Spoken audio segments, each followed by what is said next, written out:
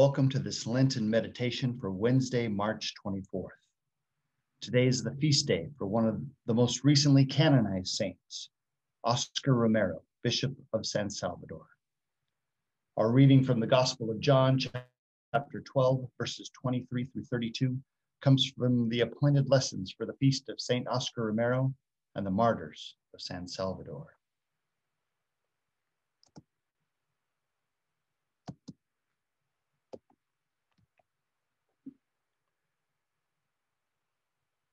Jesus answered them, "The hour has come for the Son of Man to be glorified. Very truly I tell you, unless a grain of wheat falls into the earth and dies, it remains just a single grain.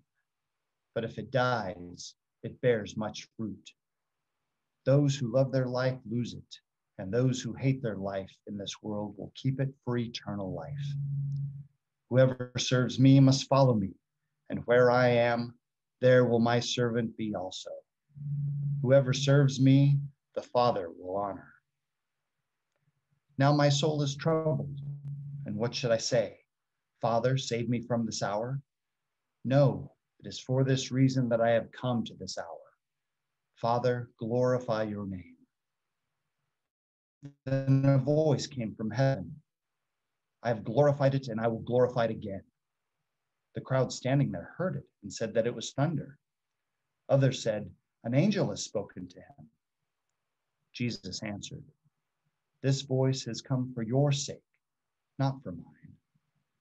Now is the judgment of this world. Now the ruler of this world will be driven out. And I, when I am lifted up from the earth, will draw all people to myself." The word of the Lord. Thanks be to God.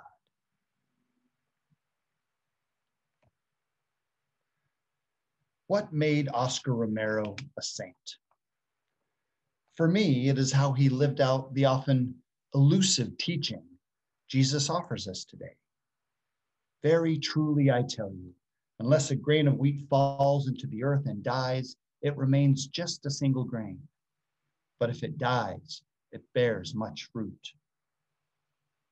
On its surface, it appears this gospel reading is assigned to Saint Oscar Romero because of his martyrdom, because of the way he died. This is certainly an important part of his story. Yet, perhaps this verse refers even more to how Oscar Romero lived, how he emptied himself enough to allow God to evolve his being from, as many of his peers described him early in his vocation, an isolated, self-righteous, and self-preserving priest who defended the status quo for the elite and powerful landowners. And then he moved into the beloved, compassionate, and courageous advocate and defender for the poor and powerless campesinos, or the landless peasant farmers of El Salvador. Oscar Romero's life is often viewed as an example of a great momentous conversion, similar to that of Saul being knocked to the ground by a blinding light, being renamed Paul, and converting from the great persecutor of Christians into the great evangelist of the Christian way. The dismissive version of Oscar Romero's conversion is, as a young priest and bishop, clericalism and self-righteous piety was Saint Romero's style. He held traditional beliefs about the role of priests.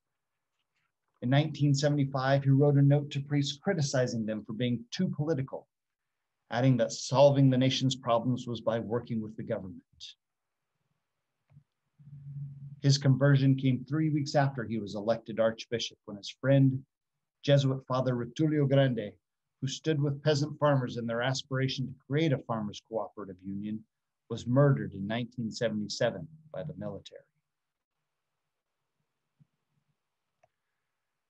While we can all appreciate the instant gratification of a quick conversion, we learn from God's creation that God is a God of patience.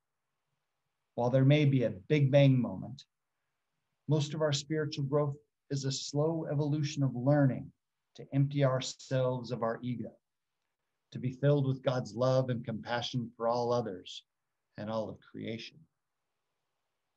The grain of wheat dies in an instant, but the new life that grows from that grain of wheat takes time and must be intentionally tended to before it bears fruit.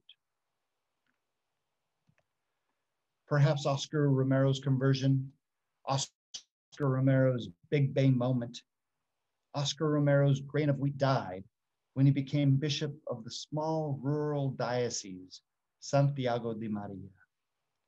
He moved to Santiago de Maria after being the auxiliary bishop in San Salvador. It appears once he was removed from the insulated power structure set up in San Salvador, he began to see, hear, and experience the difficult stories of the people.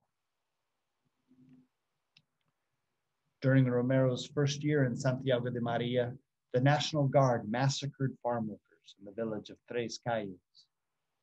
After visiting the scene, Romero wrote a letter to the then President Colonel Arturo Molina, expressing his, quote, firm protest for the way in which a security force had wrongly acted, as if it had the right to mistreat and kill. Saint Romero wrote, I went there to console the families that had been attacked by a squad of National Guardsmen. On the way to their homes, I stopped to pray by the body of a still unburied victim who had been shot in the head. His wife and mother were beside him, weeping. When I arrived at the house that had been invaded by the armed forces, it broke my heart to hear the bitter laments of the widows and orphans who, sobbing inconsolably, told me about the attack.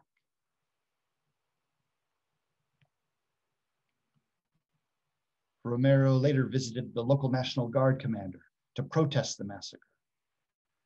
The officer shrugged the killings off as a trivial accounting with local troublemakers and said, pointing a finger at Romero, cassocks are not bulletproof. Oscar Romero lived the atrocities alongside with the poor people of El Salvador. This led him to die to his own ambition, die to his isolated piety, emptying himself and growing in the love and compassion Jesus invites all of us into. Perhaps the murder of Father Rutulio Grande was not his conversion, the moment when the grain of wheat died. Instead, it was when Oscar Romero began to bear a bounty of fruit. For seeds cannot be planted until the tree bears fruit. We know Oscar Romero bore an abundance of fruit. For even though he was murdered in cold blood while he was celebrating Mass 41 years ago today, even though the powerful and wealthy uprooted his tree, believing if they could dispose of his life, it would dispose of the fruit that nourished the campesinos with hope.